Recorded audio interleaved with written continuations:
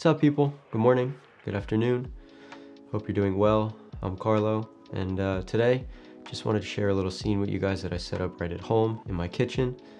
My sister ended up helping me out, and I had her just essentially eat a bowl of cereal with a cup of coffee.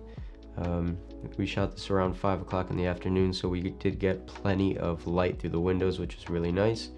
I also used the practicals that I had in the house, as well as a light source, which was the Falcon Eyes RX18, and a negative fill.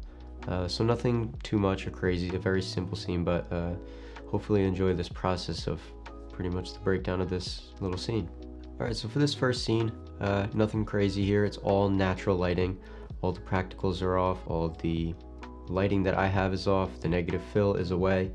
There's just nothing here but what is actually in my kitchen. So as you can see, my sister is really in the shadows here. I wanted to expose the background properly, which meant that the subject, my sister, would be underexposed. Just knowing that when I add the key light, it'll pretty much balance itself out. So the next thing that I'm going to do is just turn on the practicals. And so as you can see here, I turned on the lamp in the back room, the office. That just helped give a little bit more ambience and light in the room and just kind of separate my sister from the background a little bit more. I also turn on the light on top of the kitchen table. The specific light that I have has 5 tungsten light bulbs, which give off a really nice warm tone to it. So you can see there's a bit of top light that added to the top of her head, the shoulders, her arm, the table a little bit, and as well as the fruit.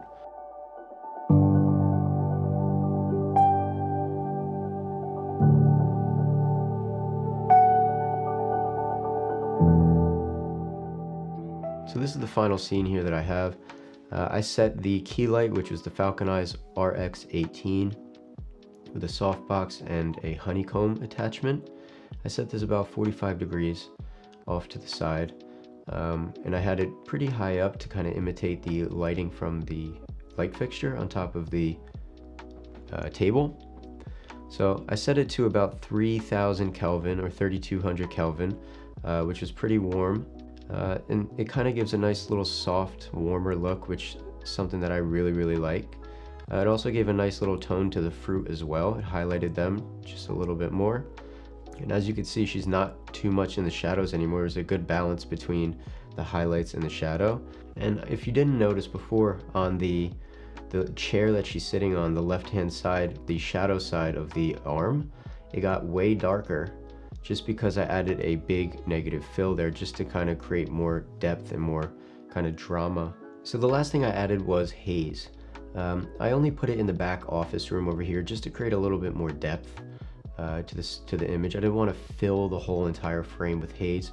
I wanted to experiment a little bit and add haze in only just a certain area. I think it did its job as far as just overemphasizing the lighting in the background and creating some sort of atmosphere and depth.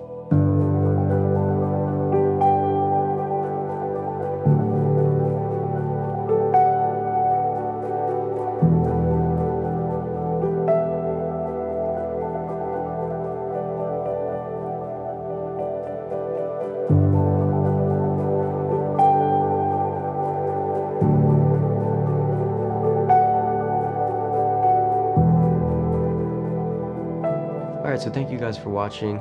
Please hit the like button, comment, let me know what you guys think. Hit me up on Instagram. I'm always down to chat a little bit, so it's at Carlos Stiggs on Instagram. And yeah, until next time, have a great day. Peace.